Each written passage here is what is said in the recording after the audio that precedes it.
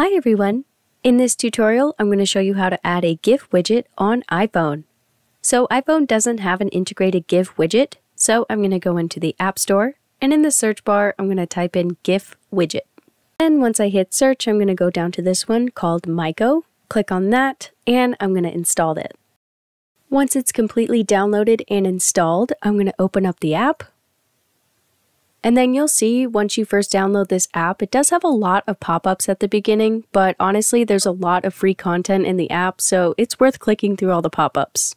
Once you finally get through all those pop-ups, then you're going to go to the GIF tab, and I'm going to click on this little dinosaur right here.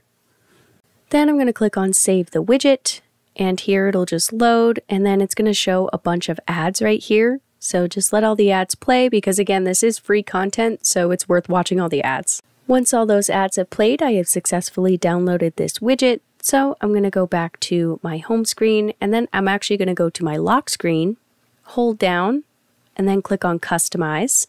I'm going to press on my lock screen, and then under the time, I'm going to click on Add Widgets.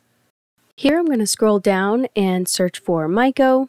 Click on that. I'm going to go over to Round Widget because that's the one I saved. Click on that, then click on the widget itself, and there is the dinosaur that I saved. Then I'll just click Done in the top right hand corner, then just click on my lock screen, and it's kind of hard to see, but under the time you can see my little dancing dinosaur. And that is how to add a GIF widget on iPhone.